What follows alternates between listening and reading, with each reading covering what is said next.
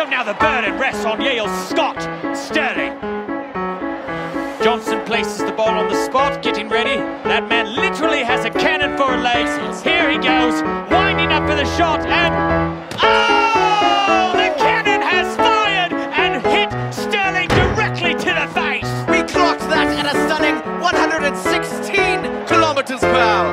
Yale's up again for the second attempt, looking to make it 2-0. He approaches the ball with some determination. Here he goes. Oh! It's high and wide, way off target. Yes, apparently he thought he was kicking a field goal.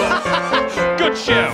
Back now to Scott Sterling. He looks a bit worse for wear, but ready for round 2. And Shaw takes a moment. Here he goes with the approach. Oh! Sterling with a fantastic dive. The ball flies straight through his hands and once again strikes him straight in the schnoz. And let's see it again on the old instant replay. Oh, every excruciating detail captured in HD perfection. Clocked at 129 kilometers per hour. Sterling does not look well. 2 wonderful saves and 2 definite concussions. Yale now with their third PK. Richards is in the goal, bouncing like an infant girl. The crowd holds their breaths. Oh, very anticlimactic. Let's see who they got to replace Scott Sterling is back! He's still in the game! Oh my! And he's taking a very odd tactic now. Seems to be curling up to protect his face. Not exactly a recommended technique, but here it goes. Wait, no, Lampert needs to tie his shoe. Sterling still waiting for the kick to happen. He's probably wondering when. Oh! Sweet butter crumpet!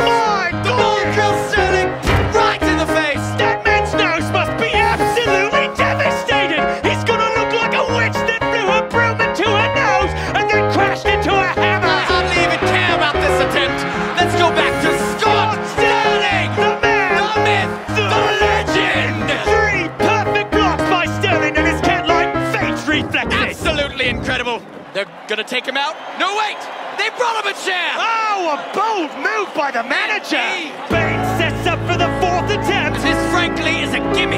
He literally just has to kick it anywhere except where Sterling is sitting. There is no possible way that North Carolina can mess up this shot. Oh! 158 kilometers per hour! This man can do no wrong! Look at him beg for mercy when it's mercy that should be begging for him. If Yale makes this final shot, it's all over. But no! Oh, he misses, which means we're going to Scott Sterling! His face is like a brick wall! A brick wall that can feel pain and cries a lot. But where's Sterling? Oh, he seems to be crawling away from the goal. What is he doing?